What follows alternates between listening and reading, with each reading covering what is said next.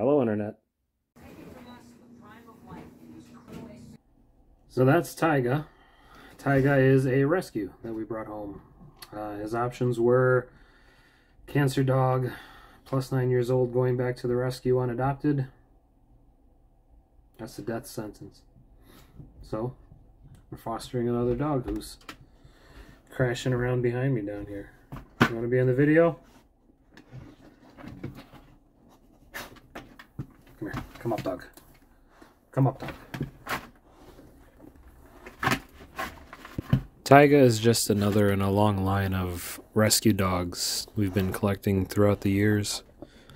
First there was Bernie, who was a runt on his way out. We went and picked him up as a puppy and raised him up to a little teenage dog and found a lovely family with an autistic boy who made him his best friend. And there was Lola, the pretty pitty. And, well, you know, she's got a boyfriend now. We went and rehomed her to another place, and now we have Tyga, and, well, he may be a bit of an asshole, but I still love him, because I guess I'm a bit of an asshole, and people love me for some reason. So anyways, he's muzzled because he's a bit dog reactive. Something we learned in bringing a dog home that hasn't been here before. And we're making the most out of the tough situation that we are in with him. There was just something about the generosity of bringing him home that reminded me of those random acts of kindness that get me through my day and that should get everyone through their day. And it made me think of one of the people who is one of the most kindest people I know. So,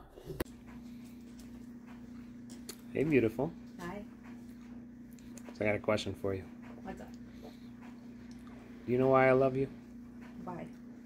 You're one of the most generous people that I know. And you told me a story one time about where your generosity comes from, so I wanted you to record it because, well, I tried to talk about random acts of kindness and did my best, but you are the queen of random acts of kindness, so... But yeah, you said you wrote this for a school project, and I overheard it. I wasn't supposed to be listening because you were in class, but I was lucky enough to hear it, and it really made my day because it reminded me about all the random acts of kindness that you've always done. And so I have Pink Otter Things, which is my once was a business, and then it became a hobby with a name, and then now it's probably going to be a business again. If you receive something from me, you know that I strive to be the change you want to see in the world. I like to sew, and I like to share my talent with those I know. I make a bunch of different kinds of bags, blankets, and other practical items for use around the home or for fun.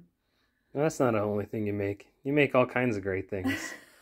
You make masks, you make bags, masks. You make shields, I don't know, you make all kinds of cool stuff. You made my backdrop. Cut to the backdrop.